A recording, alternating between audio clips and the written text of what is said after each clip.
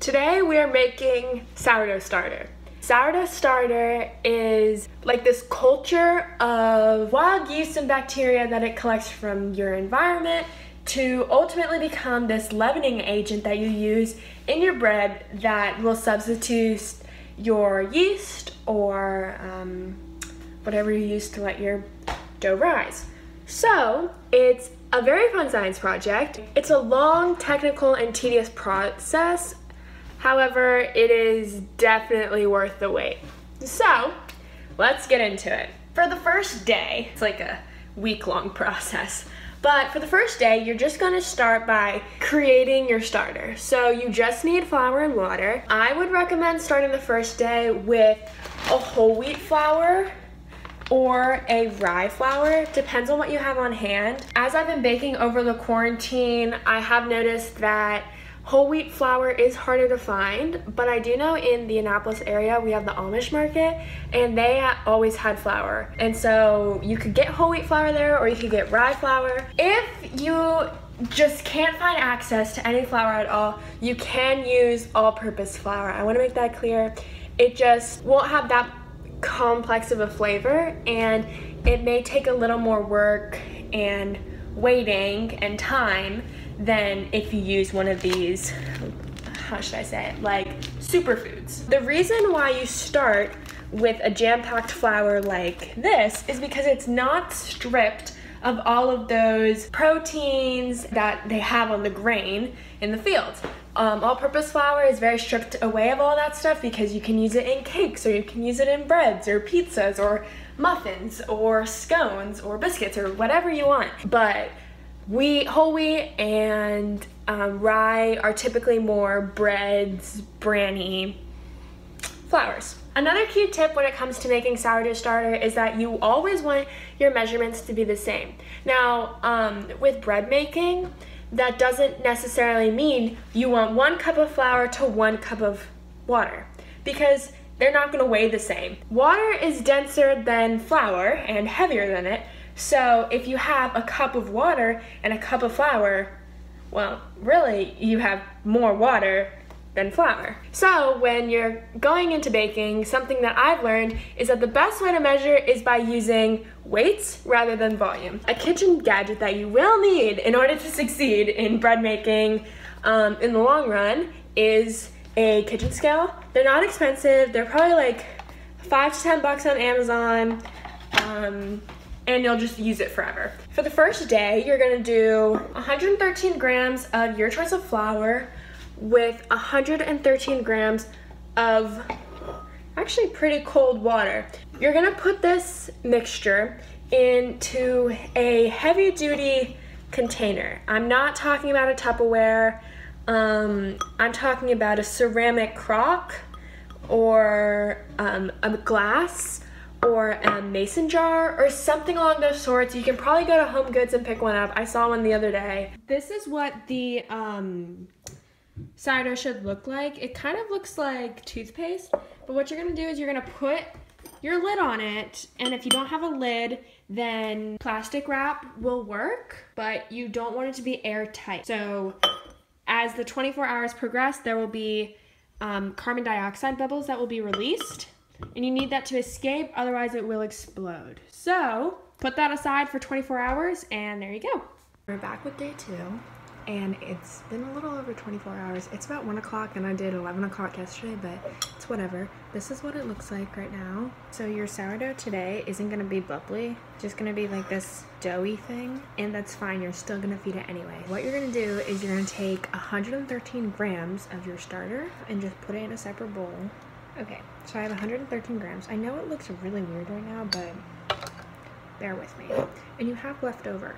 That's the whole point of it. Like you're taking some from the whole and then you're feeding that, and then you don't deal with this leftover stuff. Like I said, these discards you don't really need to keep. All right, so your next step is to then mix the same amount of flour and water to this, but you're not going to do whole wheat anymore. You're just going to do all-purpose. I like to mix the water first instead of mixing it all at the same time because the water helps to loosen up the starter already. Now you're going to mix it with 113 grams of flour. basically the same thing you did yesterday, except there's another component, but it's the same measurements, 113 grams all around. So here's my crock, and it's gonna sit for 24 hours. Okay, it's day 3 of feeding my sourdough starter, so I'm gonna show you what it looks like and how we're gonna feed it today. Okay, this is what my sourdough starter looks like today. Hopefully by now you'll establish a pattern, which is equal parts of everything when you're feeding your sourdough.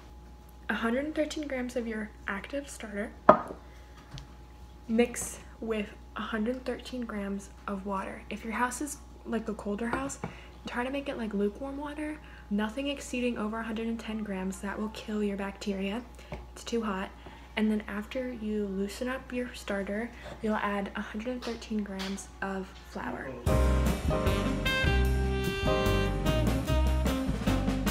There's not much technique to mixing it with the water in the bowl. It's just kind of supposed to loosen it up. Like, that looks disgusting, but it's what you're looking for. Remember to rinse out your bowl every time, just to avoid getting dry bits. So next step, pour your sourdough in here.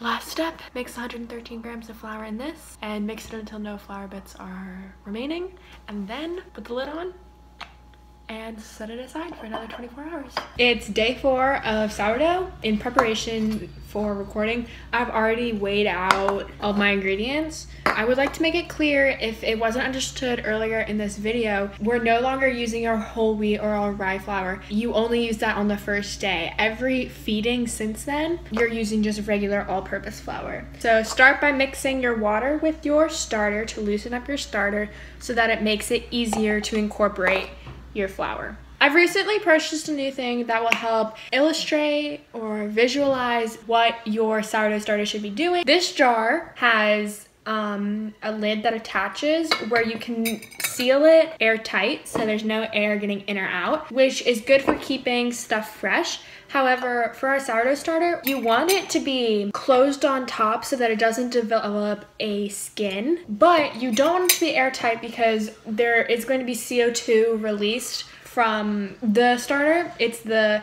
gases, right? If you think about a living thing, we take in our nutrients and then they're gonna have to escape somehow. For sourdough and yeast and just that kind of stuff in general, usually it takes in the sugars and the flours and the proteins and all that good stuff, and then it has to release its waste, which are gases. So those cause air bubbles in your crumb, in your bread, or in this case, it makes it appear bubbly. So in my jar, I now have my sourdough starter. When I store it, I'll just put the lid on. I won't buckle it. That way, if CO2 needs to escape, it can do so with ease, but it also will prevent it from getting a skin. I'm gonna take a rubber band. I'm going to mark where the line of my sourdough is right now so that in a few hours, when I see that my sourdough is going to be rising because of the bubbles, I can see how far it's rising. Hey, it is the next day and we are checking our sourdough starter. Okay, so if you remember, I labeled where it was yesterday and this is how much it rose. So it's not that much right now, but if you look closely, you can see the bubbles along the sides. Ta-da! It's very bubbly today. Okay, so to avoid extra footage that I don't really need to do, I'm going to pre-measure the water and flour and starter, and it's the same process again, 113 grams of each. Mix it up and put it back in your container, but this time only let it set for 12 hours. Okay, so again, before I mix it all together, I'm gonna take a little sniff test.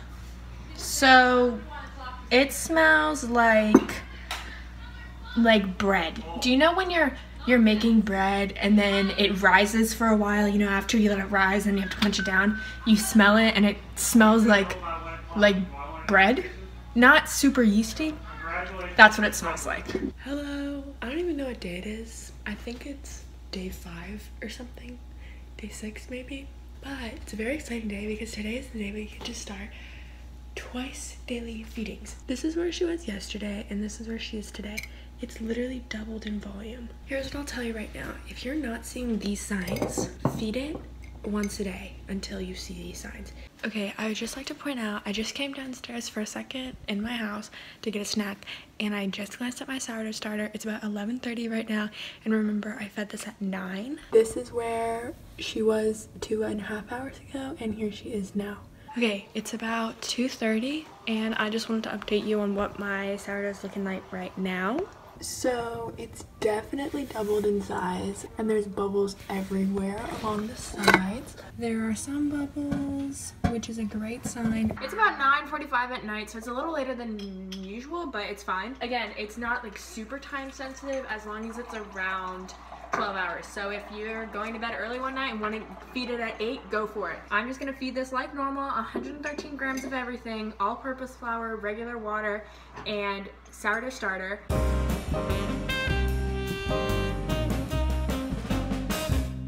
I left the starter out this morning, and they're just my discards, but they've like developed this film on top where it's like a skin, and that's exactly what you don't want. So yeah, you definitely need some sort of loose-fitting lid on top of your sourdough starter.